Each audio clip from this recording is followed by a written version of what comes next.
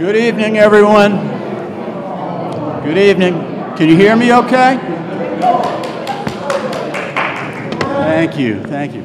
Good evening, everyone, and welcome to the MBTA Multifamily Zoning Facts and Myths meeting. Okay. Tonight we will be having a Zoom meeting, but it's unmanned, so there will be no Zoom questions. My name is Clayton Sauve, and I'm the chairman of the Cape Ann Political Action Committee. We'll have three speakers this evening. Attorney Mike Walsh,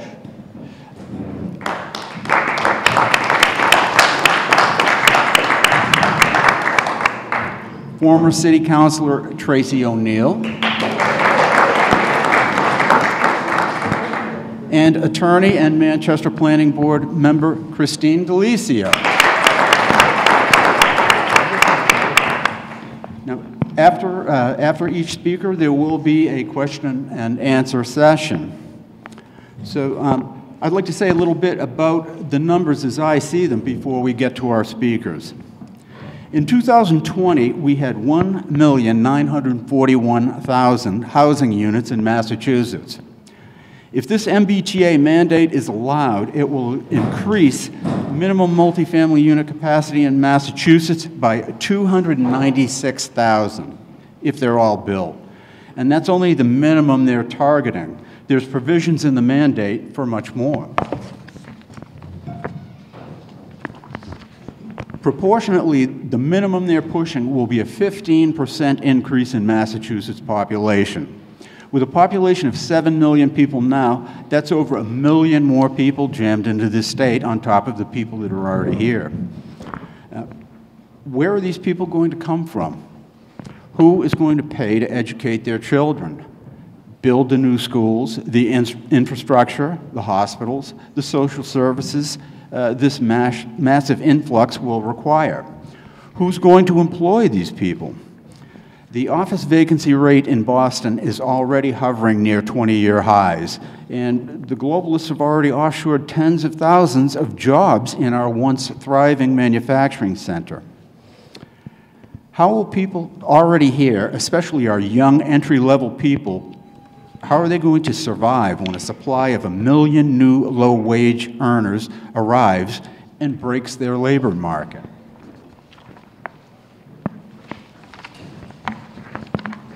I see no indication that the state of Massachusetts, already $1 billion in the hole for this fiscal year, is going to provide the funding for any of this. There are certainly lots of unanswered questions. Hopefully tonight we can discover some answers. Thank you all for coming.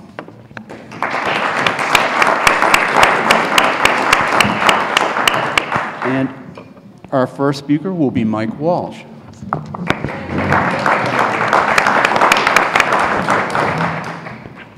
Hello, everyone. My name is Mike Walsh. I'm an attorney out of Linfield, practicing in a small family firm. My claim to fame at the moment is that I'm representing Mr. Kolakowski and several of his friends from Rockport who are suing the state government in Essex Superior Court, claiming that the MBTA housing law is unconstitutional under the state constitution. The primary thesis that Mr. Kolakowski's suit is proceeded under is the idea that this mandate violates what's referred to as Article 89, which is the Home Rule Amendment of the state's constitution. It was adopted by the voters in 1966 in November by a vote of approximately 1.1 million to a little over 200,000, overwhelmingly adopted. Home Rule generally stands for the premise that local government has local control. When the 1780 state constitution was adopted, which is the oldest still in existence constitution in the Western Hemisphere. I'm getting the sign, no trivia. Oh, and the slow down sign, excuse me. The theory was that cities and towns ceased to have any independent existence. They could only do that which the state legislature allowed them to do. That stopped in 1966 with the adoption of the Home Rule Amendment. We reversed a long-standing common law presumption called the Dillon Rule in favor of an idea that cities and towns have their local existence, the idea that there is local control. They can structure their government how they want to and pass local laws for their own, essentially design their community how they want to. If you want to be a busy port city like Gloucester, Gloucester, or a small bedroom community like Linfield, or a tourist town like Rockport. That's your whim, and you can control your own local future destiny. It's why you can pass bylaws and have local police and all that kind of thing. So home rule is very important to a lot of, it's the constitutional underpinnings of a lot of the local officials that we deal with every day in our lives. Zoning has long been recognized as one of these local powers, and as a result, for those who are familiar with Section 3A of Chapter 40A, it's a new law that says that anywhere within half a mile of mass transit, bus, subway, or rail, trail, or whatever have you, you have to have a high-density zoning district consisting of at least 15 units per acre. So it's essentially designed to allow large multifamilies or more probably like big apartment buildings. So you have to draw at least one district. The law also authorizes the State Housing Department to develop guidelines to implement it. One of the things that we're challenging in Mr. Kolakowski's suit is the idea that the state guidelines have kind of run away from the mandate that the elected representatives voted into the law. Now, instead of just having this one high-density zoning district, all of a sudden you have to have both acreage that's available for development as of right, as well as high density, and you can sort of average them or split them up or draw different districts. It's a crazy map program. They've got a very complicated modeling program that's attended to by a pre-selected list of state consultants who know what's up and what the housing mandate is. So the short answer is that Mr. Kolakowski's suit, we're trying to argue that this is unconstitutional, that the state is stepping in and telling cities and towns how to deal with local zoning issues, which are inherently a local concern. Because under the 1973 Zoning Board of Appeals Hanover case, it is recognized that under Section 6 of Article 89 of the amendments to the state constitution, that zoning is inherently a local power. There really shouldn't be any authority for the state government to come in and say Gloucester has to draw a district, Rockport has to draw a district, Linfield has to draw a district. This mandate from the state has a very broad reach. It reaches 177 cities and towns, which is essentially everything inside of 495 and a little besides. It's a very broad, and there are some cities and towns which have already adopted this. There are some cities and towns which say that we don't need it. There are some that say that it's perfect for us, it's going to spur housing that we desperately need, and there are others that are fighting to reject it. The bullet points of those are that the town of Holden, for example, has refused to comply. You may have seen in the newspaper recently that the town of Milton was presented with an article and they overturned it at the popular ballot. The city of Woburn, for example, has said that we already comply, so we're not drawing any fancy-spancy district or doing anything like that. The legislature has recently passed a couple of bills to give cities and towns $25 million in technical assistance grants because this is not easy to comply with. The guidelines are a nightmare and a half. When this was initially passed, it was part of a 200-page economic development bill that Governor Baker signed in 2021. It has since gone on to take a life of its own. One of the original selling points was that this is going to spur housing production, particularly affordable housing. It is now no longer an affordable housing bill. In the guidelines, they have expressly decoupled affordable housing from the premise of this bill. Now, if your affordable housing requirement for the new units is too high, the state will reject it, saying that it's no longer compliance. The law has 4 very specific consequences. It says that if you don't draw at least one of these MBTA housing districts, that you are going to be ineligible for 4 specific state grants. They're Housing Choice, MassWorks, Housing Works, and I believe it's the Local Choice Initiative, but don't quote me on it. And the State Housing Department has since then decided that in addition to those 4 grant programs, we believe that your non-compliance will make you ineligible for another 13 other grants. Some of the slides that have been going around in the pro-MBTA housing camp have also suggested that cities and towns that don't comply could put your Chapter 70 school money or your Chapter 90 road money at issue. Because those are completely separate statutory schemes, there looks to be no authority to justify that, and I personally tend to think of that as a scare tactic. I've only seen it on a couple of slides, not a whole lot. Other than that, the guidelines are a little funky because they're not really laws. For those of you, I won't bore you with a semester's worth of administrative law. The short answer is that most laws are passed by the governor and signed by or passed by 2 houses of the legislature and signed by the governor. If a law is really detail-oriented, we give administrative agencies the power to draw regulations. In this state, much like a federal, there's an Administrative Procedures Act. Any law that has the binding of an effective law has to go through a public comment phase, a public hearing phase, and then it has to be published in the Massachusetts Register before it becomes effective law. The State Housing Department, in a memo that was put out by the chair of the Milton Planning Board, Attorney Whiteside, about a year ago before he passed on, says that the State Housing Department is afraid of the kind of public comments they would get. Now, they sort of mimicked this public notice and comment theory because they opened it up for input from the local cities and towns. And overwhelmingly, before the guidelines went into effect, most of the cities and towns said that this is a one-size-all-fits formula. They said that this is going to do terrible things to downtown. They said it's going to squeeze out businesses. It's going to create more housing. That's going to alter our Chapter 40B 10% numbers. And there were a lot of criticisms, but from the Rockport Planning Board, Manchester, Gloucester, Linfield, you name it. As far as I can tell, almost every city and town said that the initial guidelines were terrible. The state reworked it in response to a lot of public criticisms, but it still didn't subject it to this formalized, rigorous process through Chapter 30A. And so as a result, these are still guidelines and not laws. One of the complaints in Mr. Kulikowski's suit is first of all, that the State Housing Department is not allowed, when the legislature has gone to the trouble of saying that there are 4 specific penalties, to add additional consequences for noncompliance, because the legislature thought about what noncompliance meant, and they already fixed 1 penalty to it. But the second argument in Mr. Kulikowski's suit is that because it hasn't gone through this Chapter 38 process and been codified as one of the regulations, it shouldn't have the force and effect of law. There are a couple of exceptions to regulations that don't have to go through this public comment period, but there's stuff that doesn't affect the public rights. When you're dealing with internal management of government employees, stuff that the public doesn't see, that doesn't have to go through public notice and comment. When you're dealing with stuff that already has a different regulation scheme, like road signs, you don't have to go through stop signs and speed limits, don't have to go through, they have their own separate process that's governed by a different set of rules. But there's no process about what these guidelines are, how often they change, or who can change them, other than the fact that there are 3 government departments who are entitled to have influence into the changing of the guidelines. Right now, the final guidelines that are in effect were put into place in October of 2023. They're a little complicated. Mrs. Delisio is going to go into them at some depth. Other than that, the law itself is an outgrowth of an idea. Are any of you familiar with a term called complete streets?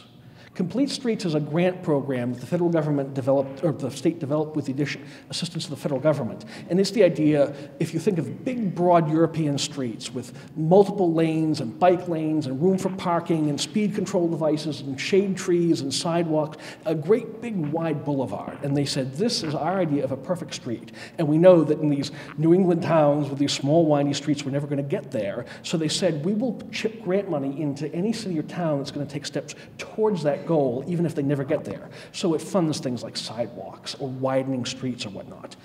As this program has been in effect for, I think, almost about 15 years or so, the next evolution of it was the idea of a complete neighborhood. The idea is that there should be a complete neighborhood that's walkable. If you think like downtown Manhattan or the Bronx, on every block you should be able to hop on the subway and go anywhere under the green sun. There should be a local bodega at your corner to help you get your groceries, and you should be able to get anywhere in the world and do anything you need with a 15-minute walk. That actually is where the half-mile acreage point in the law came from, is the idea it's an extension of this complete walkable neighborhood idea.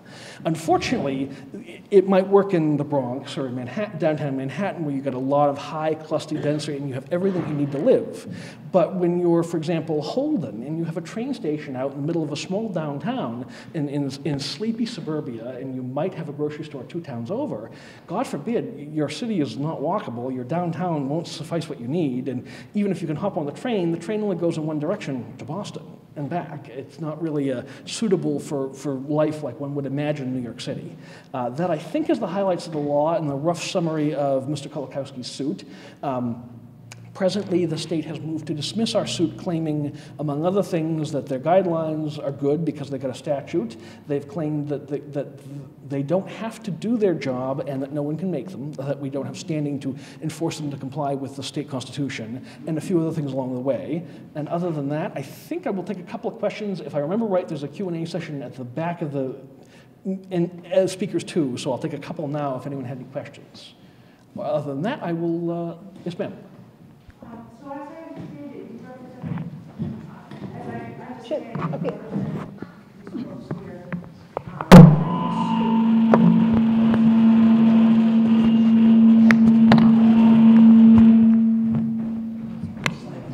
Sorry, that was me. She has to speak into the mic. the state legislature about this rule in 3A, because it is unconstitutional. Is that correct? Yes, ma'am. Can you reiterate that? Oh, question? forgive me. The question was, the question was, do I represent folks who are opposing the MBTA housing, claiming it's unconstitutional? The answer is yes. As well? The answer is yes. Yes, okay. How can other people who oppose this join this movement? A lot of, just to give you my background, I worked in Boston for 9 years in the pockets of Dorchester, Madison, and Boston, Hyde Park. Every day I was in high-density districts. It's a mess. This rule here does not allow for any parking. We don't have to have parking even if the structure is 15 stories high. No variance, no permits. They don't care what the building looks like. In some parts of Boston, they have some really hideous buildings that are not appropriate for the community and the neighborhood. This is going to be a disaster, guaranteed. And I have people who are involved in these conversations say, well, what do we do? What do we do? Oh, they're going to penalize us. More activity is going to come down on us. What can we do? Well, there are. Can you reiterate the question? The question is, what can the average citizen do about the 3A MBTA zoning mandate? And I'd offer you 3 quick answers. The first of which is that Mr. Kolakowski is looking for people to join. We're trying to have citizen committees from other cities and towns join and move to intervene in our lawsuit. He has a draft format for anyone who's interested, and I suspect that if you contact him, he'll be happy to get it to you. The second thing is that, believe it or not, the reason that the state law says that cities and towns have to draw the district is because zoning is inherently a local legislative activity. It requires the say-so of either town meeting or city council. So if you either attend town meeting or you're on your city council, you can work on it. There is a phase-in period for most high-speed transit had to comply by last New Year's Eve. Most other cities and towns have to comply by the end of this year. Step that way. So most cities and towns are going to see this on their warrant articles in town meeting this year. You have to bring the mic closer. It's not- All I hear is reverb, but okay. The short answer is just say no. Believe it or not, I mean, like in Milton, you know, the worst that happens is the Attorney General comes and says you should comply. The Attorney General's suit is a suit to the single justice of the state Supreme Court, and I don't know that it's going to go anywhere at all, to be perfectly blunt, but she says you, unelected court, should appoint a special master to draw a zoning district, which is, I don't think that's going to fly, and I've already seen a lot of criticism about that. The town manager out in Holden, in response to when he saw the Milton suit, said that we don't yet live in a world where unelected judges can tell voters how they have to vote. So the short answer is that if you want to oppose it, stand up and say no. Or tell your city councilor to do so. For those of you who live in smaller cities, anything but Boston or Springfield, the other thing that you should do is that there is a standing provision. One of the things that they did in order to make it easier to adopt this is that when they passed these pro-housing initiatives, is they said that it's too hard to get the normal 2/3 majority vote that you have to get at town meeting or at the city council. They lowered it to a simple majority and to make it easier. And it's not any adoption. It's only if you opt in, it's a simple majority. Thereafter, any changes require a 2/3 majority to change it. That's one of the things that Mr. Kulikowski is bringing in his suit, is to complain about this lowering of the threshold based on Rockport's initiative when they adopted it about a year ago. But there's a provision in the law that says if you're in a city and you have a small city council, it actually applies here in Gloucester. If you can get enough signatures from the abutters or from people who are nearby and affected, you can send a petition into the city council and into the city clerk, and that will move the vote threshold quantum to adopt one of these zoning districts back up to 2/3. So for those of you who want to know what you can do, I strongly recommend you go out and start collecting signatures from abutters in nearby zoning districts, because if you get a petition together, you can force the vote up. I'm not sure. I think there was talk that one had gone into Gloucester a year ago. I do not know if that is still valid or still in force. Basically, if they wait a certain period of time, you kind of have to re-up the petition. So I don't know where that stands in Gloucester, but that's one of the other things you could do. Beyond that, the other thing that I've heard is that when you go and talk to state reps and you look at this awful program that the state housing departments put out through these guidelines, they say, well, we just voted a very simple law that says that there should be a high-density zoning district and it should have 15 units per acre. They didn't vote for, things like the acreage requirements or allowing you to average it or putting, for example, part of the reason that the Milton referendum failed is because they soaked one small area of town, and it won't surprise you that every single neighbor came out to vote. And the turnout in those precincts was really high, and it was all no. The short answer is that when you're affected, vote. Vote, come out. Always talk to your state reps if you can. It wouldn't surprise me if you saw that the election this year may very well turn in state rep races, may very well turn on whether or not people think this is a good law or not. Generally speaking, a lot of the larger cities are in favor of it, mostly because they already comply and they have a lot of housing density. A lot of suburbia and some of the more, even dare I say, rural towns seem to be opposed to it because they already have a small enough downtown. They're concerned about what it would do and what its impacts are. In some cities and towns like Manchester, if you draw the half-mile radius circle in Manchester, something like 50% of it is ocean. I mean, you could not get the right acreage if you got down on your knees and begged God Almighty. So some of this is impractical, it's impossible. Yes, ma'am? That example that you just gave about Manchester, does that mean that they can find the acreage elsewhere in the community? It's not specified in the state statute, but in the guidelines put out by the state housing department, yes, they can. That microphone's not picking them up. Oh, my apologies. The question was in the example of Manchester, where almost half of the half-mile radius circle is water, and so you can't build on it. Can they put the acreage other places? The state guidelines, as put out by the housing department, say that yes, you can. The actual state statute itself says nothing about acreage. So the answer appears to be yes, but it's not clear if the state. But they're working with the guidelines.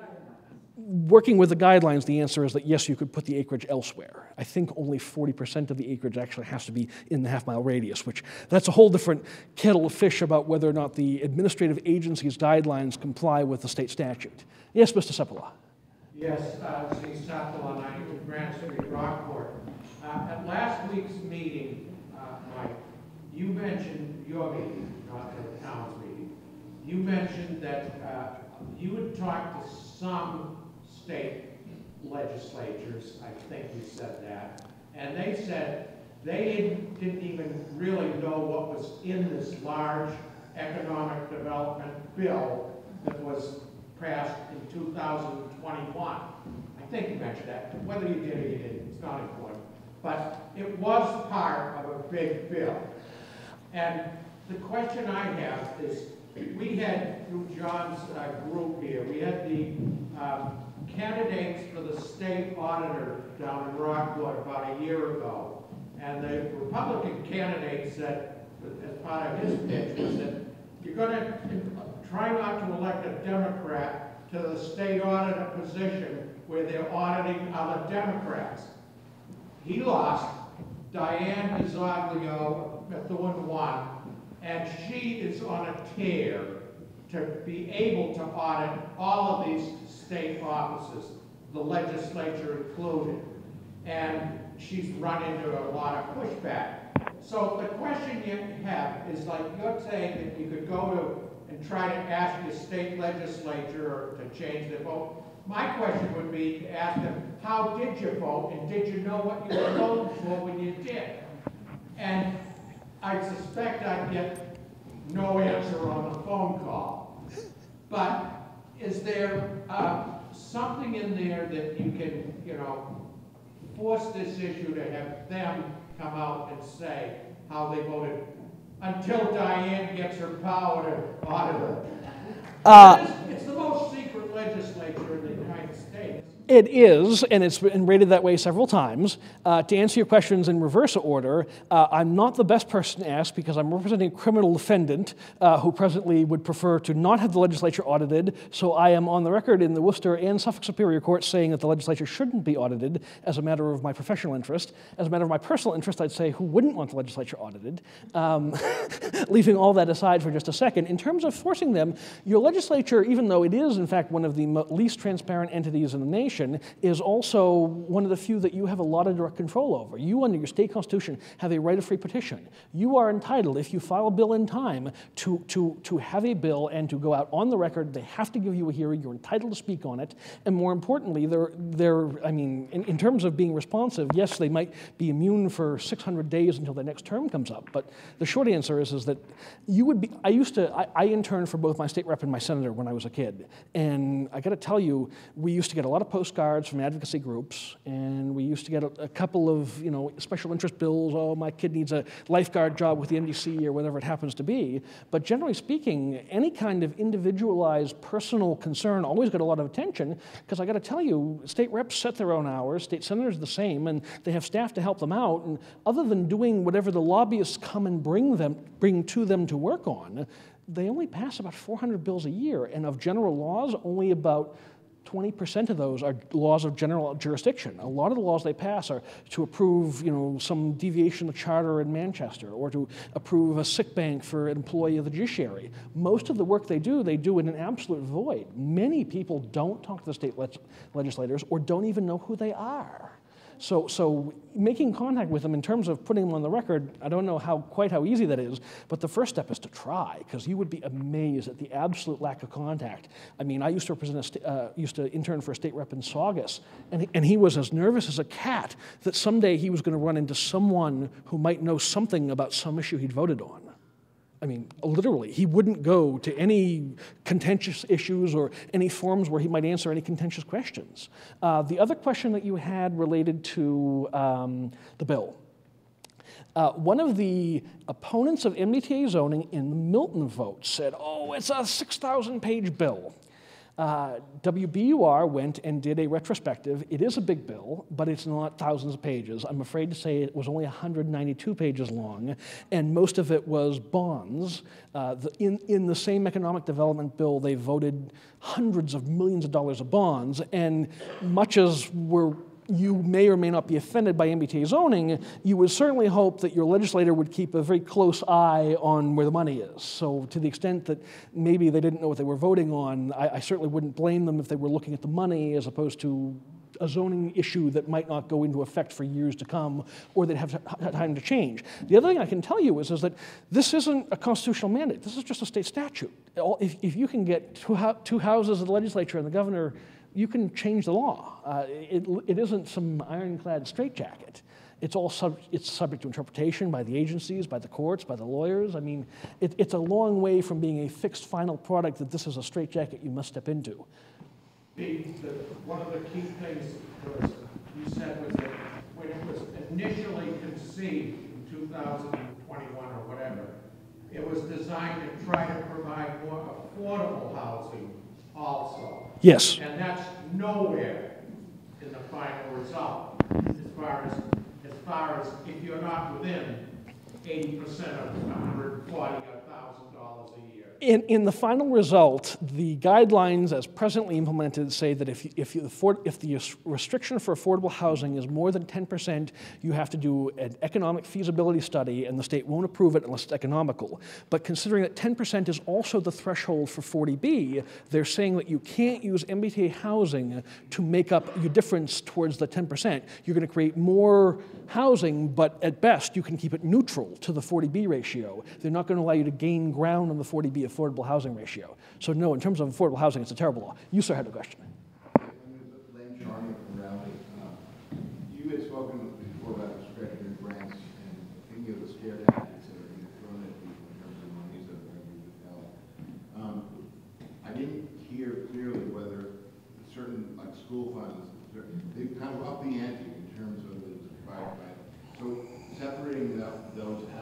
where are they saying things that are not accurate in terms of the things that can and cannot be done? So to be precise, Question. Can you repeat the question? the question is, where specifically do the grants and the potential funding consequences from noncompliance come?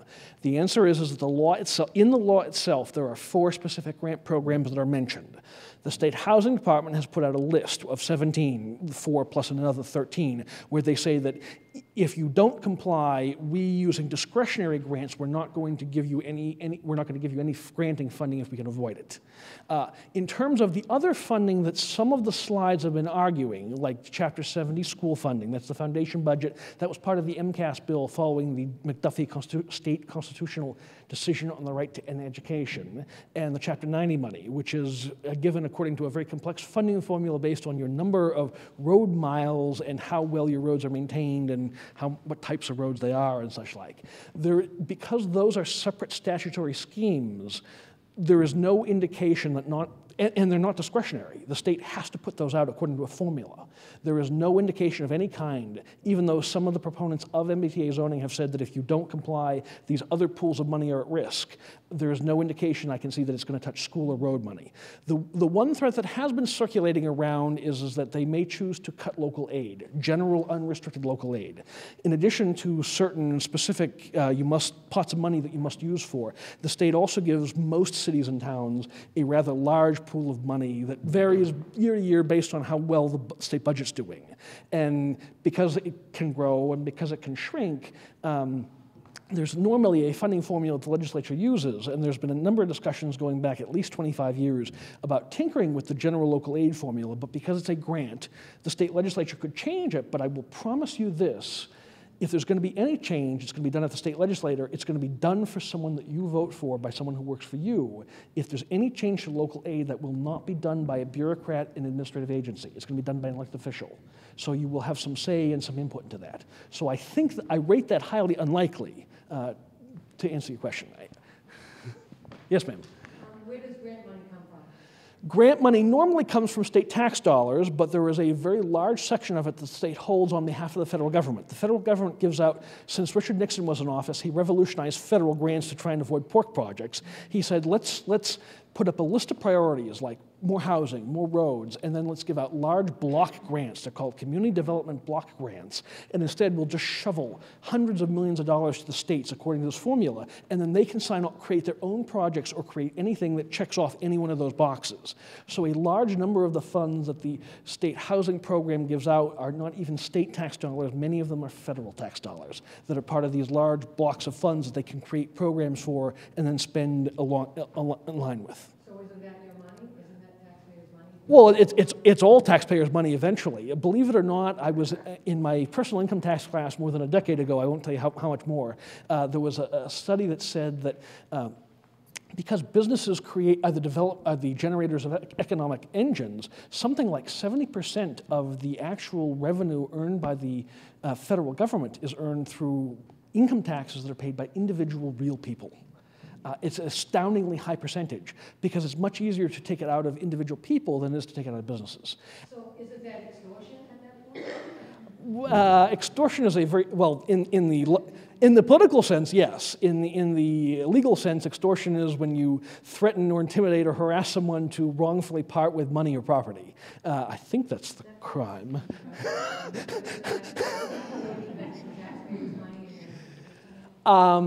The lesser question, one of the questions they ask you in your first day of law school is, can you steal from a thief in criminal law? Then when you take federal courts, they ask you, can the government commit a crime? And generally the answer is no. The government, for taxpayer reasons, for example, is exempt from most building codes. It's okay for us, the government, to say that you, when you build your house or build your business, you have to have a safe building and sprinklers and all this stuff, but we, the government, in the name of keeping our taxes low and our expenses low, we're exempt from many building codes, just as an example. So generally, no, the government can't commit crimes, at least when they're doing it in an organized fashion.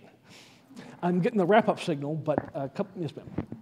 I'm so curious as to where this really came from. A couple of years back, I read in this Globe that the article was about a governor, Charlie Baker, might now sign a law making it mandatory that the zoning the zoning has to be 51%, you know, it didn't have to be 2/3. And he had previously, 2 times the legislature put this through, he had vetoed it. Then all of a sudden, about 3 years ago, he said, yeah, okay, that we signed that into law. Then all of a sudden, these magic words came out, the affordable housing word, the needs of the MBTA. Now, my career is in government, state, federal, and local. And I have worked with the most wonderful people you could ever know, fabulous. I do not believe in conspiracies on that level. But I'm beginning to believe on some kind of conspiracies on this level, that this has been an effort to change zoning for at least 5 years, if not more. And finally, 3rd time around, Charlie Baker, with Kim Driscoll's influence, and I'm a diehard Democrat, they got his vote. And now we got the wonderful word about affordable, because property in Massachusetts is so valuable. And I don't know why this isn't across the state. I don't know how the MBTA even got involved and why we would have this housing situation. We got massive acres west of Worcester, even east of Worcester, but in Gloucester we do not, in Newburyport we do not, in Ipswich we do not, in Rockport we do not.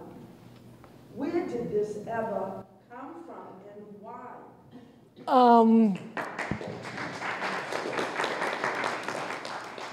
To keep a short, simple, pointed answer. Can you repeat it?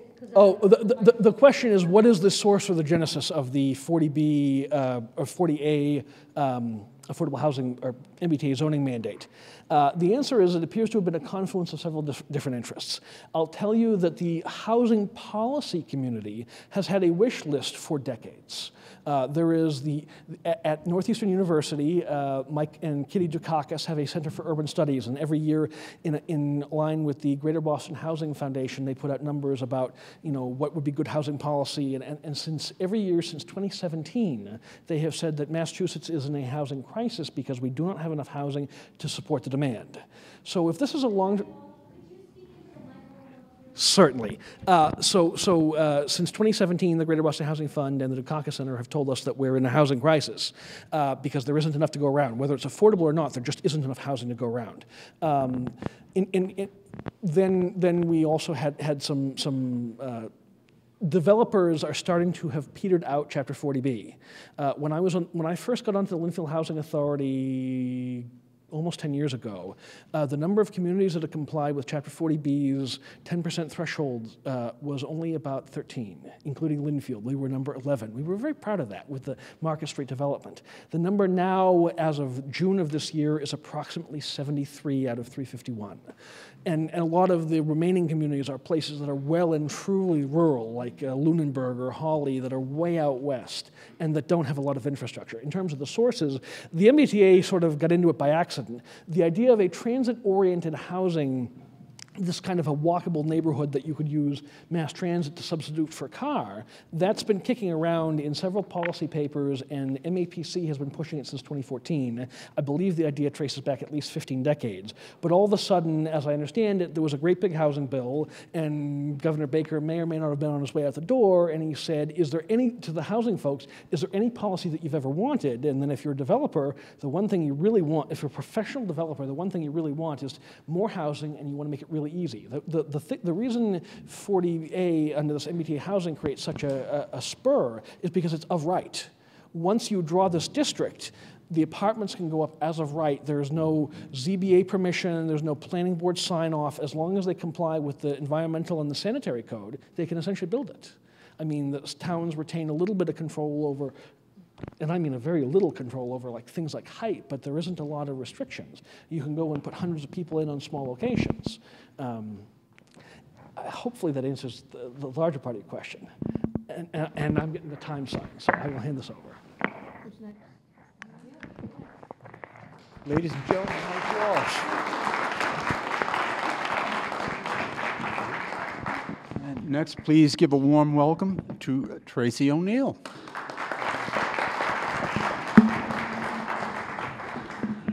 Thank you. Christine, do you have my slides?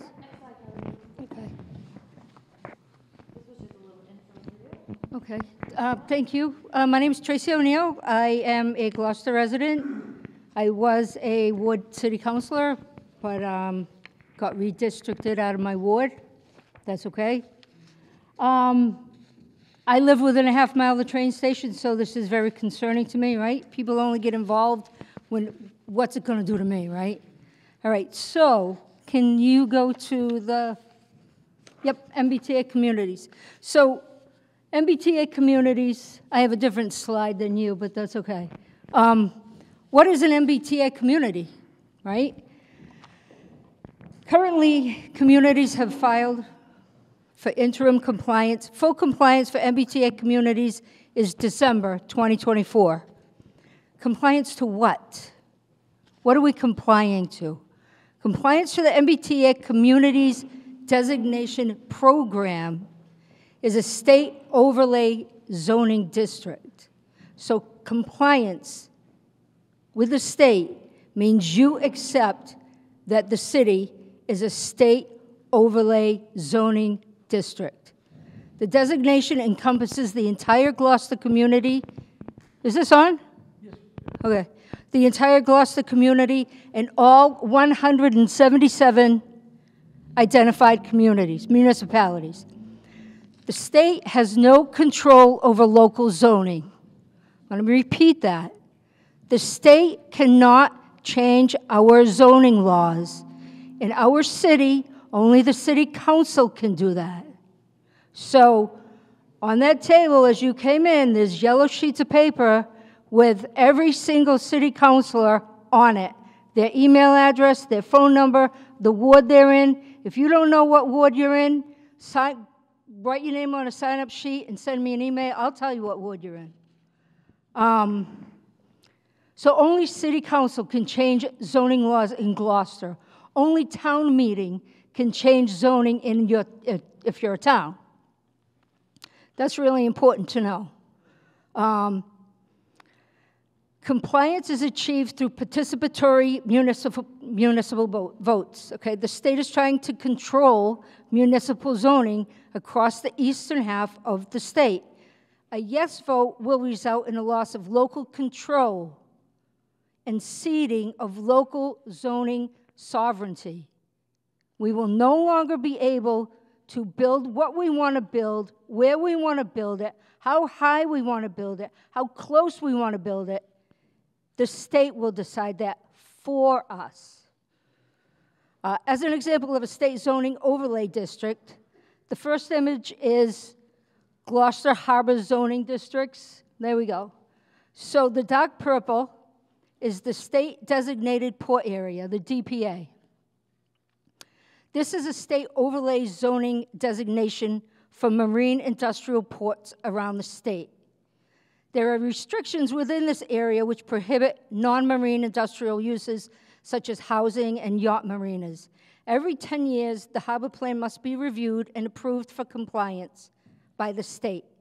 So, did you get that? Right? Every 10 years, Gloucester must review its harbor plan and ask the state if that's okay. Okay? That's an overlay. That's what an overlay program is. You have to ask the state. We would like to do this. Is that okay? In 2014, when the DPA boundary was reviewed and East Gloucester was removed, that action was subject to state approval. We had to ask the state, is that okay with you guys? Any changes must be state approved. There is very little local control in an overlay district. Can we go back to the first slide with all the communities? Those are overlay districts, okay? Every single district, city, and town on that slide or that map is an overlay district, which will be controlled by the, I'll answer questions later, which will be controlled by the state. If you vote yes, if your city council votes yes, if your town meeting votes yes, the state will control every single one of those communities. All right. The second slide is the state MBTA transit-oriented district, overlay zoning district. That's it right there. Once a municipality votes yes and is state approved, if a municipality votes yes, and if it is state approved, there will be no withdrawing from the TOD without approval of release by the state. Now, why would the state release you from something it's making you do? All right. The state will have jurisdiction over this district and the entire MBTA community district. Slide 3. Where are we? All right. So this is just a slide that I put in there. I went searching on one of my favorite websites, the mass.gov, and I came across this, and this slide I took off the website, I believe, and it says, the MBTA has real estate assets available for leasing throughout the Commonwealth. Can we have the next slide?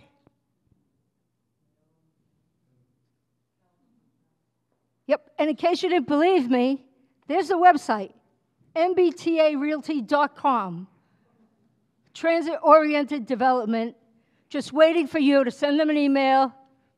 Yeah, we have property you can lease from us so that we can make money. All right, so what else? Do we have another slide? Okay, so the MBTA Communities Overlay Program. Per that program, Gloucester needs to provide for zoning capacity of a minimum. There is no maximum, just so you know. A minimum of 2,270 multifamily units. That's not single family, that's not duplexes or two-family, that's three-family or more. Okay, two-family houses don't count as multifamily. 50% of the requirement is in the TOD commuter rail station district, right? So 50% capacity is 1,135 units that will be absorbed by wards 2 and 3 if the city council votes yes on this. The other 1,135 units can be planned for wards 1, 4, and 5. So who lives in East Gloucester, Ward 1? Okay, what kind of land do you have? The state knows. The state knows. The mayor sent that information into the state. That's why we are in interim compliance. He sent in how much land we have, what kind of land it is, where it is, and what it's worth. The state has all that information in a nice little package. So, what is it, the Pines over there in East Gloucester? Right? You'll have to, can we have the next slide? Each zone, each ward, for equitable distribution, each ward will absorb 379 multifamily units, okay? So 379 in Ward 1, East Gloucester, 379 in Ward 4, Annisquam, Riverdale, okay? There's land out there, there's woods out there, and the state knows it. Ward 5, West Gloucester, you got woods out there, okay? Plenty of woods. So each person here, and I know there's people here who are not from Gloucester, which I so very much appreciate you coming, because as Attorney Walsh said, the more communities we get, the stronger we will be, okay? So, yeah, 379 in each ward. So the Halyard is 400 units. I mean 200, sorry. So think of 2 more Halyards in Ward 1, or 30, 10 unit houses, or 10, 30 unit houses. Really, really, really, really think about where you're going to put that in Ward 1, in East Gloucester, in Riverdale, in Annisquam, in West Gloucester. All right, so the next slide, please. So what we really, really need to understand is that this 3A is a MBTA Communities Overlay Program, okay? That's why there's an umbrella. It's an umbrella program. If you have umbrella insurance, you know what that's all about, right? So the first mandate number 1, transit-oriented development. That's mandate number 1. If you comply with this, it just opens the floodgates for mandate number 2, 3, 4, 5, 6, 7, 8, 9, 10, right? So because if you comply with this first mandate, the state takes over. The state controls what happens in these overlay districts. That's period, the end. So housing production mandate is reasonable to expect to happen, right? There's already housing production in the works. I can't remember where I've read it, but I believe RKG, the consultants for Gloucester, mentioned production. I went to that meeting. They mentioned production. So mandate number 3, right? Now, these have question marks. These are not, this is not etched in stone. This is like, what can I brainstorm to figure out if they control my city and my neighborhood? It's just so far beyond my comprehension that they can sit in the State House and tell me what's good for me and my neighborhood. Anyway, after this TOD, once they control this overlay, right, we're under this umbrella, it's reasonable to expect mandate number 2, housing production. It's reasonable to expect regional bus lines because you got to get the bus out to Annisquam. You got to get it out there, right? The train don't go there, doesn't go there, excuse me. All right, mandate number 4, now you need to drive economy, right? So what do you want, a casino? Because you need economy. All right, and number 5 is we need more economy. So how about a factory? Well, we can make some shoes, or we can make pocketbooks, or we could. It doesn't matter what the mandate is. It matters that they can do this. They will do this if your city council votes yes. Now, Attorney Walsh talked about Milton. They voted no, and now they're getting sued. So why even bother having a vote? Is this Russia? I'm serious. This is not funny. This is very scary to me. This is scary. Why have a vote if you can't vote no? So that's the end of my presentation. If you have any questions, I hope I can answer them. Thank you.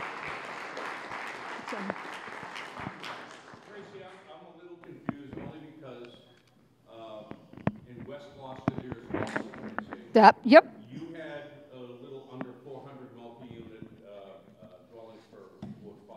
Yep. I was under the impression that because we also have a train station, we fall under the same mandate as downtown Gloucester and could actually have that expanded substantially more.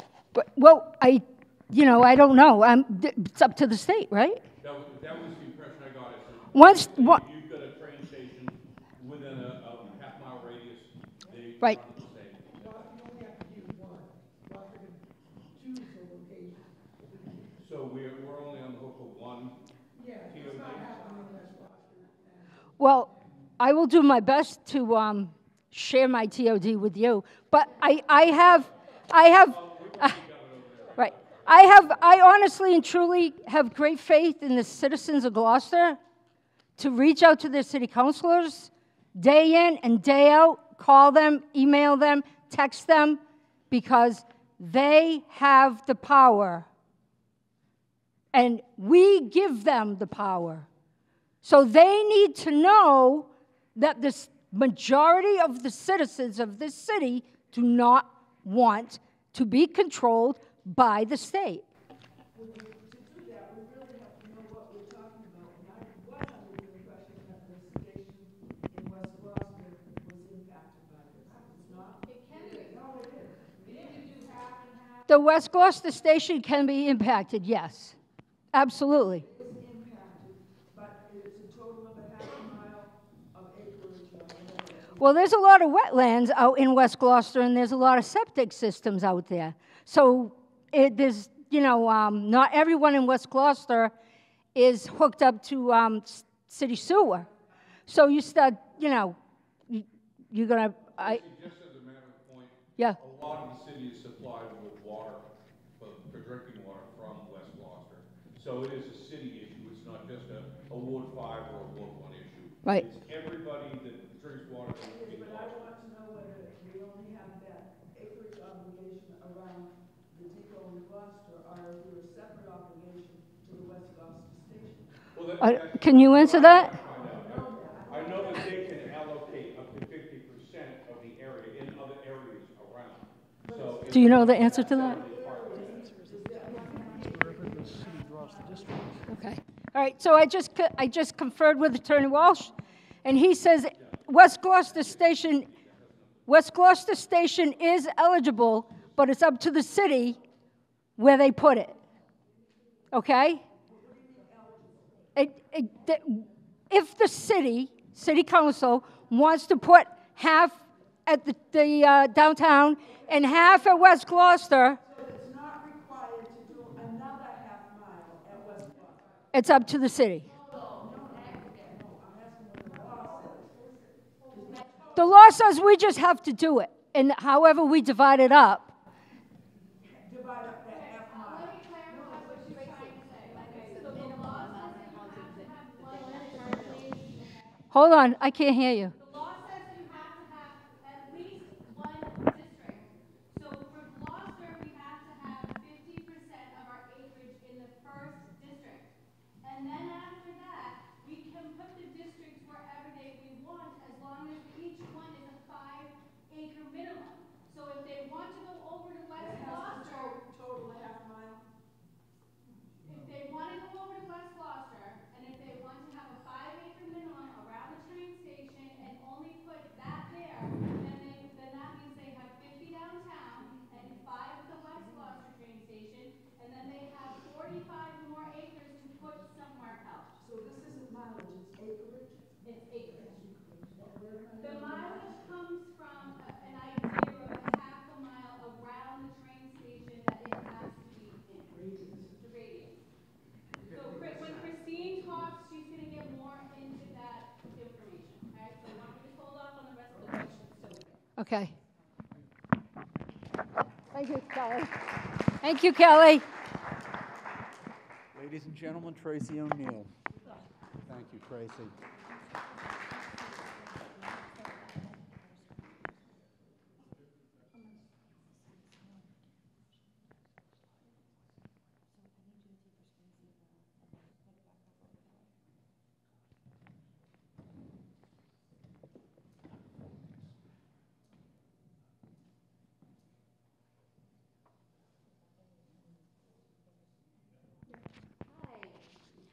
All right, ladies and gentlemen, welcome Christine Delicio.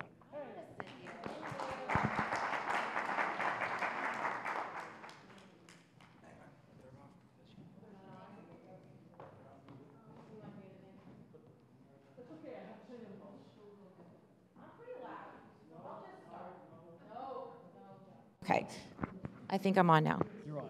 I'm on. All right, thank you very much for having me. A few of you may recognize me. I helped out with your mayoral debate and some councilor debates. So my name is Christine Delicio. I am a resident of Manchester, and I serve on the planning board. I am here as a resident and concerned citizen that is, obviously biased and opposed to this unfunded mandate. So one thing that I do want to back up and say a few things. When this bill was passed, this was one paragraph, and that is what our representatives voted on. They voted on one paragraph, maybe 20 lines. What is concerning now is the guidelines, right? They didn't vote on the guidelines. There's two documents that are a question, the statute and the guidelines. Our representatives voted on 3 paragraphs, overwhelmingly agreed to it, but now what's in question is how these guidelines have come out and how they're impacting each community in different ways. And every community is different, and the concerns of each community are quite different. All right, so can you go to the next slide, Kelly?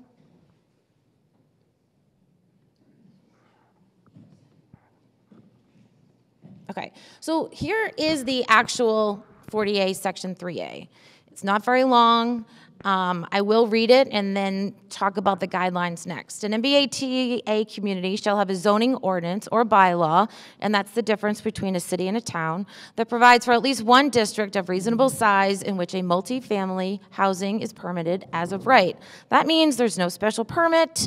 That means you could have some design guidelines in place, but basically, if you meet whatever your zoning law is that your community approves, as long as they meet what you are going to vote in, then you can build it, provided that each such multifamily housing shall be without age restriction and shall be suitable for families with children. For the purposes of this section, a district of reasonable size, and this is important, a minimum gross density of 15 units per acre, subject to any further limitations imposed by Section 40A, Chapter 131, and Title V. Title V is our septic systems of the State Environmental Code established pursuant to Section 13 of Section 221A. Okay, then this district must be located within a half a mile of the commuter rail, subway station, or ferry. And this is a little bit different for town. So for Gloucester, 50% of your community, your overlay district, must be within a half a mile. Manchester, Rockport is a little bit smaller, so only 40% of our community needs to be in it, but Gloucester is 50%. An MBTA community that fails to comply with this section, so basically that's it, right? So there's what you have to do, and if you don't do it, you will not be eligible for funds from the Housing Choice Initiative, the local capital projects, Mass Works, and because those sticks weren't enough, they recently added Section 4, which is the Housing Works Infrastructure Program established in Section 27. So then Section 3, the three parts of this, the Executive Office of Housing and Livable Communities, in consultation with the Executive Office of Economic Development, the Massachusetts Bay Transportation Authority, and the Massachusetts DEP, shall promulgate guidelines to determine if an MBTA community is in compliance. All right, that's what we voted on for much. So, next, what happens? The next is the guidelines, and that's what we as MBTA communities are subject to. So it should say compliance guidelines. Yep, here we go. Okay. So the compliance guidelines are about 45 pages. They're on the Massachusetts MBTA state website. The state website is full of lots of information. If you have any questions, it is very well laid out. But this is the outline of the guidelines. So the guidelines are there to help communities come into compliance with the statute. There is a modeling tool which the state has given some consultants full access to, that can put onto your community overlay districts and using a GIS system to figure out where best these communities may lie. So each district has to be 5 acres, and you must zone for 15 units per acre. And if anyone needs to know what that looks like, it's typically a 3-family. A 3-family, 3 stories, that's about 1,000 square foot a floor. So that is what maybe a unit of 15 acres would look like. So then you have to imagine that on top of an acre. So there's quite a few units that could be put on that acreage. The next one is talking about as of right. As of right means if you meet the height, setbacks, you get the building permit. So do abutters have a say? Nope. Do you have to go to have any kind of approvals? No. You can go to whoever your municipality designates as the community or the board that's going to look at some guidelines, some design guidelines, and they will say yes or no. They actually cannot say no. That is part of these compliance guidelines. Whatever your design guidelines are cannot make whatever you want to build economically unfeasible. So each community has a minimum gross density. Tracy put that slide up earlier. And then the next section is determining suitability for families with children. So this is unlike a 40B, where you can go in and say, I would like to have say in a 100-unit development. I want 10 studios, 10 two-bedrooms, 10 one-bedrooms, and the rest 3-bedrooms. You need to make units that are appropriate for families with children. So studios, do we think that a studio is appropriate for families with children? Probably not. Do we think a 1-bedroom is appropriate for children? Probably not. So we're talking at least a minimum of 2 bedrooms. So there we go with maybe affecting our schools, and there is not a maximum on size of bedrooms. So are you going to make more money on a square footage of a small footprint with 2 bedrooms or 4 bedrooms? What's the developer going to choose? I would say 4. Location of districts. We've talked about the districts. At least in Gloucester, 50% must be within a half a mile. Besides that, it can be anywhere else, as long as it is a unexcluded land. Or an excluded land is land that belongs to the municipality, which includes schools, it includes wetlands, and includes waters, bodies of water. So those lands are excluded, so you cannot include those in your land masses. Churches can be included. So there we talked about location of districts, determining compliance. So we have the first 12, the high rapid speed transit communities, and Milton has been in the news. If you've been watching that, they decided that they were going to take a vote, and they voted against complying with this law. So the other remaining communities are in compliance. So this law takes into consideration not a lot of uniqueness of our neighborhoods and our towns and cities. So as Michael had said earlier, some communities may say this is fine. We're just going to keep up with the grant money because we already do this.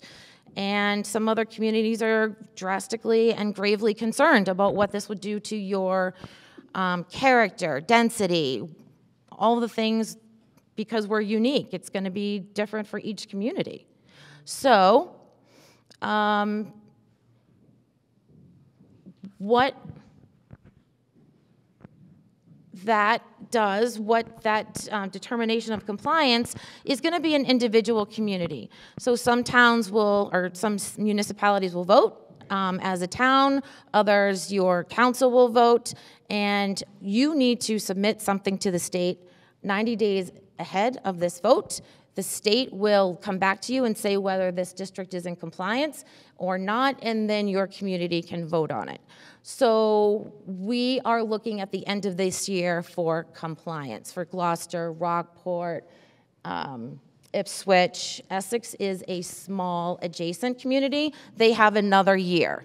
So a majority of these communities have a deadline of the end of this year. All right, I think I'm going to, next slide.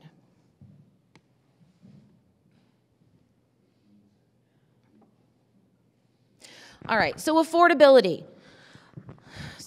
40B put on communities this number that they believed that we needed to comply with in order to have a decent amount of affordability in our communities. That number is 10%.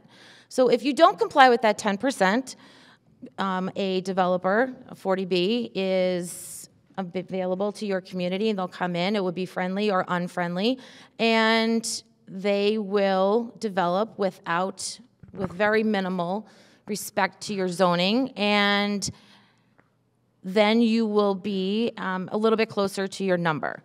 So for instance, Manchester, we need about another 110 units to be in compliance with the 40B law. So any units built under this 40A, at this point, there is no affordability requirement. So any unit that is built will only add to this number that our communities need to build. So you can, as Michael, I think, said earlier, allocate for 10%. So at a minimum, you will break even. Anything that is built will just, as I said, break even. If you build 10 and you afford 1 unit affordable, you will not have any increase in your 40B needs. But if you don't designate affordability in this 40A, then you are going to go in arrears even more. So in order to get ahead and apply for 20% affordability under this, you need to have an economic feasibility study. You need to give that to the state at least 90 days, and then they're going to come back and look at it and tell you whether they think that your community is eligible for that. So a few communities have done that.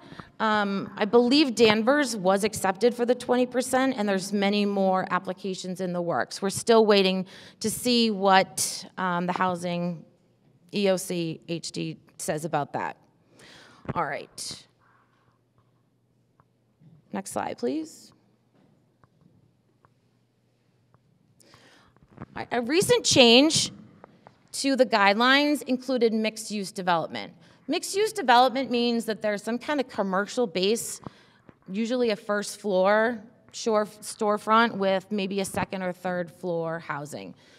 What is happening in some communities, especially smaller, is that the downtown area closest to the trains, where this would make more sense, is that if you use this half a mile, our storefronts would be able to be turned into housing, and the community would be left with no commercial base.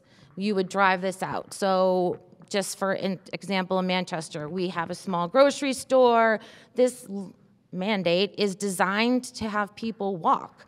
So this small grocery store, if this was in this housing district, you could not leave it there. It would be subject to be demolition and some kind of housing development put there. So they changed the guidelines and said, okay, we see that this is an issue, and we are going to allow you to keep this first floor commercial, but what's going to happen is you can't use the land for your acreage in your overlay district. You can count the housing that's there, but you can't count the acreage. Does that make sense? Okay. Say it one more time. So if you have a commercial downtown, or a small, vibrant downtown, in order to keep that, because this is as of right. As of right means you can build what you're zoning. So whatever each community gets to make their own zoning, but whatever you say it is, you cannot keep this commercial base there because of the as of right. As of right means no one has a say. So you can't keep the first floor commercial. Someone can tear the building down or kick out the commercial base and allow housing in that space. That's what they're saying. So in order to preserve these needed commercial bases, they changed the guidelines and said, you can have this mixed-use development, but it can't be more than 33% of the floor area. There's a lot, and you can go read the details. But basically, in essence, you can keep the first floor, but this is no longer an MBTA district. You can count the housing, but you can't count the land.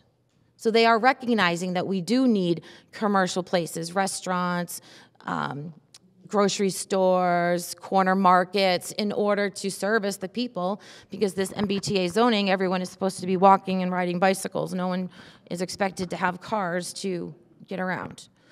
All right. Did that clear? All right. Next slide, Kelly.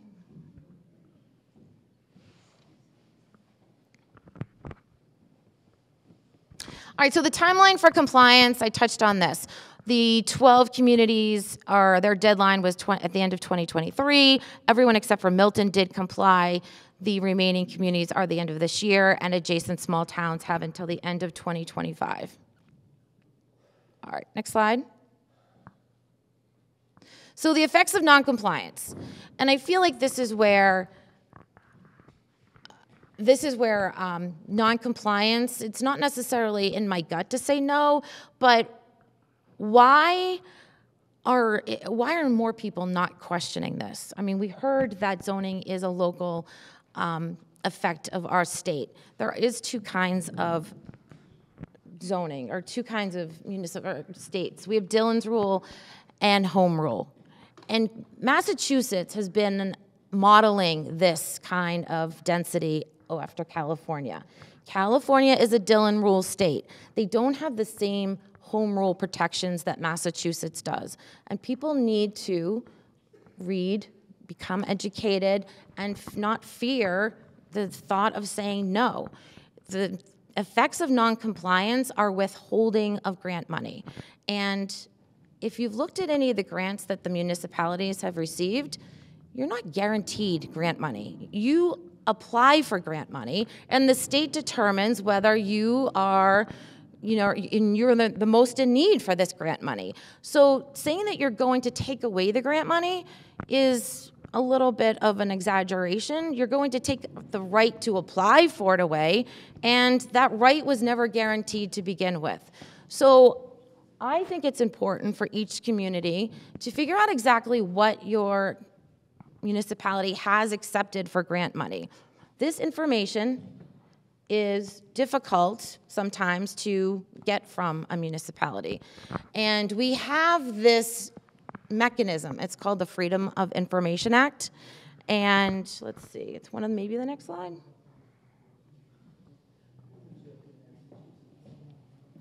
It actually, it's in here. So in Gloucester, you actually have on your city website, a page specifically for Freedom of Information request. You are entitled to any information that the government has under their fingertips. So I, as a citizen, would recommend that each person, depending on where you're from, ask your community what this grant money has, what grant money your community has been allocated, and exactly find out what that money is. The state started with 3 buckets of money, and they've added a 4th, and they keep adding 13 buckets of money because the stick hasn't been strong enough. So the first 3 buckets that they started with, people were like, it's pennies, no big deal, we'll just say no. But now they keep adding buckets and buckets of money. So do we really feel like that is a great way to run this lovely state of Commonwealth of Massachusetts by forcing the citizens to do something and threatening our own tax dollars? I would say not. All right, so back to that slide, there's 4 buckets of money. The Housing Choice Initiative, is one. And we can go into these details, but I don't really think it's super. I just want to make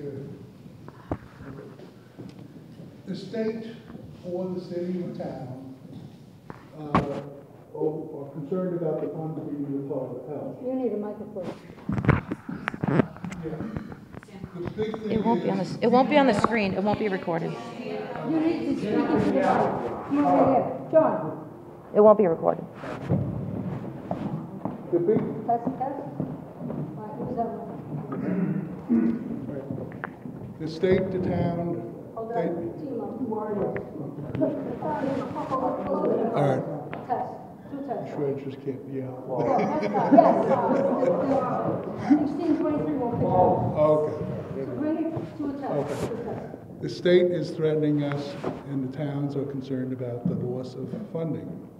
But nowhere is the state indicating, or the local towns indicating, how much more it's going to cost us to house all these people, to school all these people, to provide water, sewer, police protection, parking, and not to mention the quality of life. No one's mentioning that. That's going to add up to significant money, probably even more than any of these grants will amount to, but it will depend on the town, of course. But I just want to make that point. Identify yourself. Identify No, yourself. it won't be after. John Kolakowski. Just want to make that comment. I would like to say, as far as Gloucester is concerned, 3A, grant money, we would not receive money from the Local Capital Projects Fund. We received 0 in the last 5 years. The Housing Choice Initiative, we received 0 in the last 5 years. The MassWorks infrastructure, I had the city auditor send me this information when I was a counselor. So And the MassWorks infrastructure program, we got $3 million for, because they ripped up a neighborhood to lay the pipes in the infrastructure for the Halyard apartments. If they didn't build the Halyard, we wouldn't have needed the $3 million. So I don't know about the fourth one. I don't know. I haven't researched that one. So just so you know, we 0, 0, and we didn't really need if we didn't build that complex. All right, sorry. Can you go to slide 27, please? So there are 4 buckets of money, and like I just mentioned, I recommend requesting this information so you have accurate data. I don't think I need to go into it. It's getting a little bit late. All right, so can you please go to slide 29? 2 more slides. Go back 1, maybe, if you can. Yep. All right. So some of the misconceptions that people are talking about, and one is, okay, 2,700 plus units. It's just about zoning. We don't actually have to build it, right? So don't say we have to build it. That's a misconception. We only have to zone for it. Well, if you go and look at California's history, that's where California started over 20 years ago. And now California is mandating it because the production wasn't there. So this is the first step, in my opinion, in massive state overreach. So does existing multifamily housing count towards the capacity number? It depends. So I'm not familiar with Gloucester zoning. If someone wants to inform me in a second, that's fine. But the basic sentiment here is that the underlying zoning allows for family by right. If it was built by right, it will count. If you have a 2-family and this is in a new zone and you add an apartment to it and now it's 3-family, it will not count. So here's the example. If a triple decker exists, doesn't that mean that it's allowed? In this case, no. If the parcel that the triple decker sits on is zoned for single family only, then the building is considered pre-existing, non-conforming, and the zoning capacity for multifamily housing on that parcel will not be counted as, or will be counted as 0, even though the building contains 3 dwelling units. Is right there. Okay? So what we can do in our small New England towns, most of our properties are pre-existing non-conforming. So in order to get these districts in conformance, we can change the underlying zoning. So that would mean taking, say, a 5,000 square foot lot and shrinking it to what the minimum denominator could be. What, 2,000 square feet, 3,000 square feet? Then these may count. I mean, we have to play this out and see what the state says. But this, when people say, oh, Gloucester's almost there, Manchester's almost there, I heard last week Rockport's almost there. Okay, look at the underlying zoning. Does it allow for multifamily housing units? If the answer is no, no, you're not almost there. You actually have to change, and once that change happens, we have no idea, or maybe we can predict what the building will look like. So that's a very big consideration. Is that clear? All right. Is anyone fighting this? All right, is anyone fighting this? Milton actually voted no last week. It's in the news all over. Holden, Littleton, others. So one thing I wanted to step back, and Winthrop has been very vocal on social media, and talking to some of the residents there. We talked about whether this, our representatives knew what they were voting on in 2021. They voted on that small paragraph. What the question is now is you should ask your representatives, do they agree with the guidelines?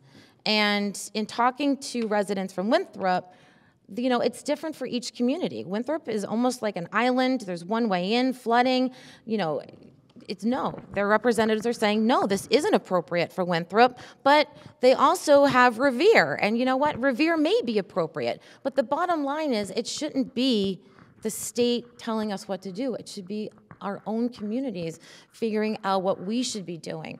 We have spent time and money and consultants on planning boards, on task force and subcommittees, making housing production plans, coming up with master plans, and this is overreaching all this work that all these communities have done to try and figure out what's best for our community. So each community is going to be a little bit different and why this may not be right for them, but the bottom line is this isn't the state's place to come in and tell us where we need to put housing.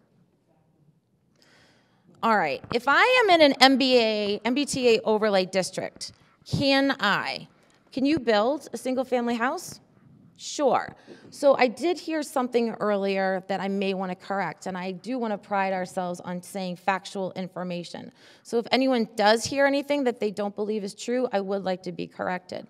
So doesn't mean you can't build a single family home in one of these districts. But what it does do is that it would prevent potentially, or would prevent, say, if you had a large lot and you wanted to donate some of that land to be preserved. Could you do that? The answer is probably not, right? Because that's going to throw the balance off. There's these things called excluded lands, which I touched on earlier, municipal lands, bodies of water, preserved lands, those are excluded. They're not in a zone. So if you want to donate some of your land to conservation, it would throw off the acreage of your district. So now you're going to have to go get state approval, and I think that's what basically Tracy was trying to say earlier. This isn't your land anymore. You have to actually get state approval, and the municipality would have to go and find some other land now to offset whatever you wanted to do with your property. So this is a basic property infringement. Hopefully everyone is seeing that. Could you build senior housing on it? Yes. Could you build affordable housing on it? Yes. But could you do something that's going to throw off the balance of the acreage? No. The state is going to have to jump in and approve it, and you're going to have to change probably the district. All right, I think there's maybe one more. All right. So what happens if all these communities get together and 3A is overturned, and your community decided to be someone that was in compliance? We said, whatever. We want the grant money. We want to, be a good citizen and toe the line. Well, you're kind of stuck with this at this point, right? This mandate, this statute says that it has to come back to the local communities. This is your will. This is your doing this of your free will. So it's not going to be overturned if 3A is overturned. If your community votes this in, it's yours. It's yours to keep until you as a community decide to overturn it.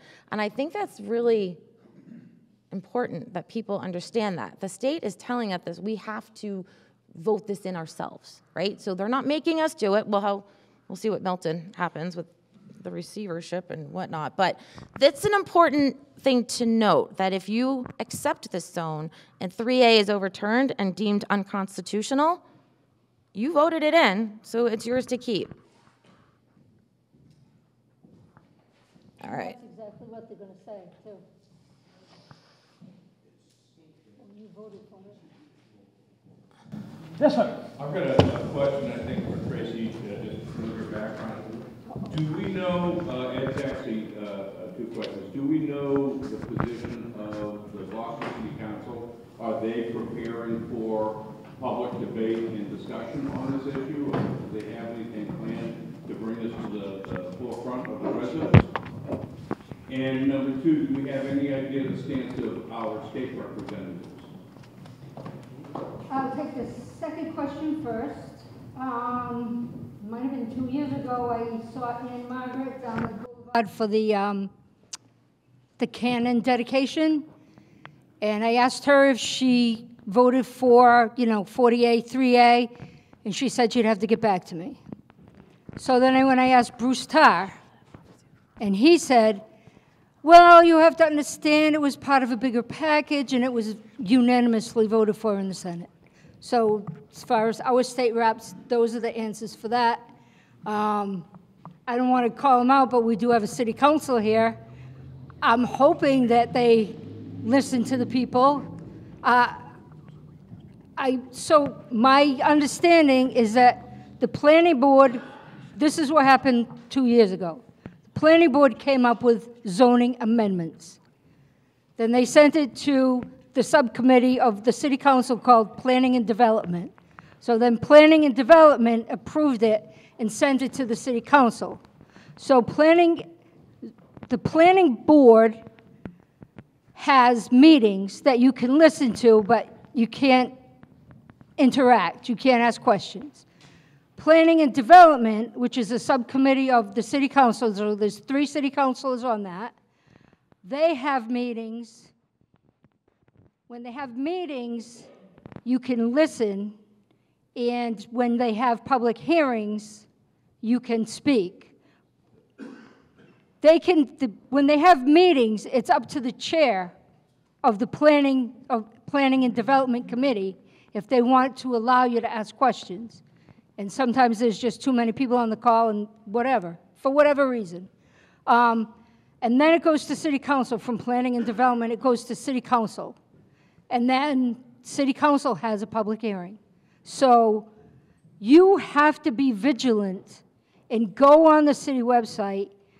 I can send you, if you're on my email list, I can send you the steps to follow, because there's some steps. You have to go to gloucester-ma.gov, then you have to go to public hearings, and then you have to go to either agendas or public hearings will give you the Zoom link, and it'll give you the date and time. Agendas will give you the agendas. So there's a little bit of navigation there, but you have to be vigilant in going on that city website, paying attention to when they're having planning board meetings, listening to them. You don't have to listen to them live because they record them, so you can listen to them afterwards and say, oh, well, I heard they said this and they said that, and you know, they seem like they're in favor of it, or they seem like they're listening to us, but you can't speak at a planning board. You can speak, it's up to the chair if you speak at the Planning and Development, but you need to if you can't watch them live, those 2 committees are recorded, and you should listen to them to. Say what happened 2 years ago. You didn't finish the story. No, so When the zoning amendments came up. Rick. So my name is Rick Noonan. I'm the chair. They can hear me just Okay. So we have public hearings and we have public meetings. Right. It is correct that in a public meeting, you can listen, you can participate by listening, but there is no requirement under Mass Open Meeting laws during a public meeting that there's, it's a workshop essentially. Public hearings at the planning board are very different. No different from a public, a city council meeting, right? Where there is an obligation to have the public speak. So I only want to make that distinction. We've had a kickoff meeting with our consultant, 3A consultant. It's exhaustive. We are on a tight timeline. Everybody can avail themselves, as Tracy mentioned, that it's on the city's website. There is 24 slides that the consultants take and prepare for us. And we will do our diligence to get to a compliance issue. But again, there's not a one-size-fits-all, as it's been touched on briefly here. But it will be a transparent and an open process, not only at the planning board level, but the P&D level, the chair, Mr. Crowe, and certainly at the city council level. So there's plenty of opportunity for the community to participate either in writing or in person, because we're now a hybrid with the planning board, and also through the clerk's office. So So I have a question, Rick. Rick, I have a question. I have a question. You said you're hybrid now with the planning board? Yes, our first meeting. So are you meeting in person now from the last meeting you had to going forward? Yeah, we're not required to, but we've made that decision. Okay, so I didn't know that. And when is the last time the planning board had a public hearing? We have them all the time. Public hearings where the public can speak? Well, so literally, we've just come out of Zoom, right? And there's no obligation under the open meeting laws in a private setting, we have public hearings. Right, but so when's the last public hearing you had that you let the public speak? So, 3 years ago. Right, so the city, yeah, so the city council,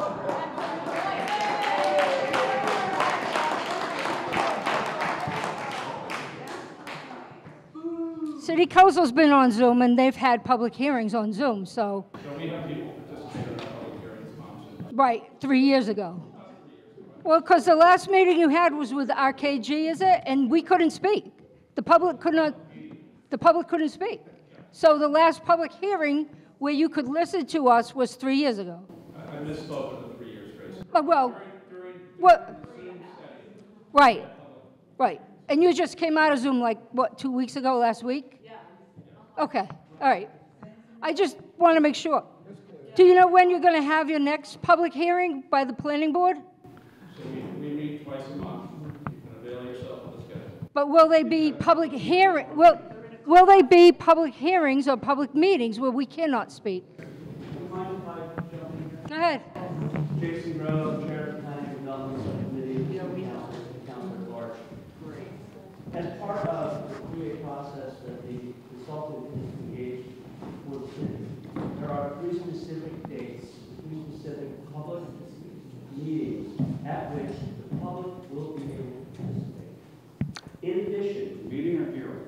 These are meetings that the public can participate in. They are public meetings for public participation, as opposed to a public hearing, which is giving sort of testimony to your position. You are invited to participate in those meetings as we've been doing with the Right. And they're going to give us crayons and markers and Legos to work with, right? I don't know, Tracy, I'm not running the meetings, but you are going to be, as members of the public, you can be sarcastic about it. No, they said it. RKG said it 2 weeks ago. You're being invited to be a participant in this process as we go forward. Then we will have public hearings by the planning board and public hearings by the city council as we approach the end of the process. Will P&D have public hearings as well?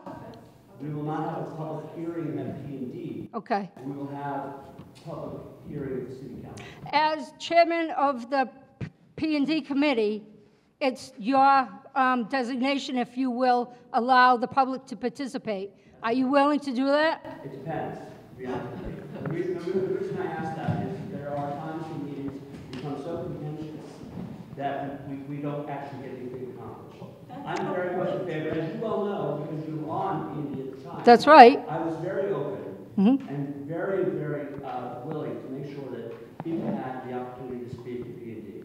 And we had several meetings that went on for several hours where I allowed people to speak. That's true. That is true. That I'm not open Nope, that's true. to public commentary in this process. But that's true, because I was on P&D with you, and we had meetings that went to midnight and later because of that. But I just want to ask if, going forward, if you're still willing to do that and let the people speak to you at P&D. Yeah, we'll see how it goes, to be honest with you. All right. I think that it depends largely on where we are in the process and what's going on. But again, I have no problem with the public meeting. Okay. Next question. Yes, sir. One clarification on something Christine said about. Can't hear you. One clarification about the 90-day notice to the state from the planning board. That's 90 days before the time of the vote in the town meeting. So I'm rallying in May. We've had our public hearing with the planning board. There are all sorts of objections and people that want to raise issues, but what you're saying to me is it's a done deal because if our meeting's in May, we're not able to affect any kind of recommendation that the planning board is going to make because it's outside that 90-day limit. Ask for the document. See what they submitted. So yes, I mean, so that is a question. So there should, in my opinion, Submitted cannot be changed now because the public is any kind of outcry and is saying we want it to be changed. It's too late. If there's a change, for example, if someone stands up on the floor of town meeting and amends your article, then that article is no longer pre-approved by the state and it may not be compliant even if it is in most other regards. Essentially, it's kind of a pre-clearance. It's an idea they borrowed from Chapter 40R. But yes, essentially, in short answer is you're right. Unless the voters in Rowley at the town meeting vote exactly what was submitted to EOHLC, the state may reserve the right to say that you're not in compliance. But pressure is brought to bear on the planning board rather, between now and then, and they make some sort of amendment to whatever they've submitted. That will be listened to, or that will be offset in terms of any kind of lawsuit or any kind of objection. It's supposed to be, and the state's supposed to take input. The reason for the 90 days is to give them advance time to pre-clear stuff. But in terms of whether or not they'd actually deem it acceptable, if they wanted to give a hard line, they could potentially dig their heels in. Mr. Seppala, with trepidation. My arm is wearing out. We're going to have to wrap up soon, so. I want to say something for the benefit of Gloucester people, even though I'm from Rockport, because the Rockport Planning Board did have a public hearing this past Saturday, and 65 to 70 people showed up there. When they showed up and spoke, almost everybody in the audience had the same concerns that these people have. They don't like it. They don't like the idea of the state forcing a certain district to put up with all of the concentration. It may be true that we need to have more affordable housing in Massachusetts, but it's easy to put it off on one district, and then everybody else down on Bass Rocks or Annisquam can say, gee, too bad, but thank God we didn't have to get it. The thing I want to say is today's Gloucester Daily Times, I suggest people go to these hearings because it's the only way you're going to know what the hell actually happened. Today's article says, written by Stephen Hagan, Shaw said he believed the board was, for the most part, Shaw is our planning board chairman, successful in communicating the need for voters to vote yes for the plan at annual town meeting. Quote, I think this was a good meeting, he said. It's hard to tell what's in people's minds. Sometimes people who agree with what you're saying don't get up and speak, but it seemed like a positive meeting. Yeah, 50 people get up and say they don't like it, but it's hard because some didn't get up and speak. One more question. You gotta listen to it here.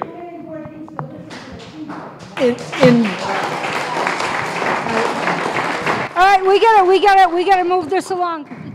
In quick deference to Mr. Shaw, he actually submitted a letter to the state that said that this MBTA housing was absolutely horrible for Rockport and he didn't want it. In deference to Mr. Shaw, he submitted a letter to the state in which he told the state, as they were looking at new guidelines, that the guidelines were terrible for Rockport and he didn't want it, and it was a one-size-fits-all, it was awful. He's doing it now, as I understand his public position, because he feels that he's compelled to. And there was another question. Yes. Is there a distinction between the MBTA community and the DOT? So now the DOT is the main road we're talking about tonight, it's the half mile and all of the required minimum units we need to build. What is happening to the MBTA community? Because now the whole city is an MBTA community. What are the restrictions the state is going to put upon the citizens at that point? Theoretically, Say the question. the question is, what other additional dictates may the state impose upon designated MBTA communities? The short answer is that MBTA communities are defined in the MBTA statute, which is Chapter 161, Section 1, which is the definitions. There may be more. I can't hear you. Test. I think it's all fabric. It doesn't. You can't hear anything. Test. Is that working? The short answer is that there may yet be more mandates that are imposed upon MBTA communities. MBTA communities are defined by Chapter 161, Section 1, which is, and the state can impose any additional mandates they want to once they sort of test this concept out and see what happens with it. So, Irene. Who's the consultant? Test. On the city of Gloucester? RKG, I believe it's. Rockport's using a firm called Bowler. No, for Gloucester. I believe it's RKG, and they actually helped the state write this. Okay, so this is okay. Hold on, this is the last. Yeah. This is it because we have people got to close up. There's a lot of people I talk to, and there's one thing that has bothered people, and I don't understand it right now because I think we're talking meters versus, I don't know, ounces or something. The whole thing started for me a couple of years ago with you, Tracy, in the meetings. This miles thing, a half a mile around the, okay. And then throughout this meeting, there's talk of acreage. Yeah. And now I've said to people this, a half a mile around the depot doesn't simply mean a half a mile around the depot. It could be 10 acres in Annisquam if they don't have enough space. Now that makes people go, what? 379. I just want to know, when we say half a mile, what are we talking about in area for the city of Gloucester? No, I'm talking about what is the mandate. It said a half a mile is how many acres? 50 acres. 50 acres. So if we get 40, if we got 20 acres around the depot, we're looking for acres. No, no, no, no, no, no, no, no, no, no. This is important because people really get bullshit. No, it's. When I say they can put this obligation in anywhere in the city. The very first transit-oriented district has to be within a half a mile of your train station. If they pick downtown, 50 acres has to be there. And then they can go do their other acreage within minimum. What is the other acreage? Another 50. So there's 100. So we're not talking miles. We're talking acres. Sorry, I had that wrong. It's 25. No. This is important Now because I want to tell you why this is important. Because this is where I get people aggravated with this legislation. Let Sean just say, because I messed the numbers up. There's two things you're talking about. There's an acreage requirement, which requires a minimum of 50 acres, which has to be within a half mile radius of a train station. The 50 acres. No, half of the 50 acres. So 25. 25 acres. Right. And then the other 25 Can be anywhere. can be spread within 5-acre allotments. In each ward. Anywhere. Anywhere. East Gloucester, West Gloucester, Ennisquam, Riverdale. Yeah. Okay, so when I explained it earlier, Clayton. I had the acreage wrong, okay? I'm speaking it 100%. So it's 50 acres at 25 downtown, and then you can have 25 or 5 acres other places. That's what I have to know when I talk. One last thing that Sean can finish up on, and then before everybody leaves, if you can help us put the chairs away, that would be great. So go ahead. Just important to point out, half-mile radius is essentially 500 acres. 5 what? 500 acres. A half-mile circle around the station would represent. It goes like from, does it go like from the Rotary to the harbor? It was on the screen. Hold on. Goes from the Rotary to the harbor. It's big. This is our acreage. It's Our big. half mile around the train station is right Right, here. right there, right there. Okay, so this is the train station. Okay, this is a half a mile radius around the T in the middle. And if you see that, you can come up closer and look if you want, or it's also online. Really fast, Mike. How can any common sense feasibility study have to mandate a tiny island with one bridge and a half of a town, a street going out, and any kind of evacuate? I mean, how can any common sense feasibility study mandate what is the evacuation plan of this little island? How does this possibly work? Remember, this is a top-down policy. The legislature says high density within a half mile. The state housing department tries to fill out the details and then leaves it to the local towns to draw. The answer is that I don't know that anyone has thought it's feasible. Nahant has a similar problem. Winthrop has a similar problem. Cohasset and Gosnell have similar problems. I just want to show you some things over here. There's this square here, that's Burns Field. Well, that's city property. Can't get That old right there, that's, I believe that's the old, okay? Just so you know what you're looking at. Were they going to take the football field from the high school? Okay. No, that's the oval. Oh. Hold on, It's the oval. 1 second, please. Anybody who wants more information or has a question or is interested in the lawsuit against, join the lawsuit, it's up to you. We're not soliciting it, but we will entertain it. There's a pad over there, just put your information there. If you want some information, put the contact, your contact information, we'll try to help you. Thank you. Ladies and gentlemen,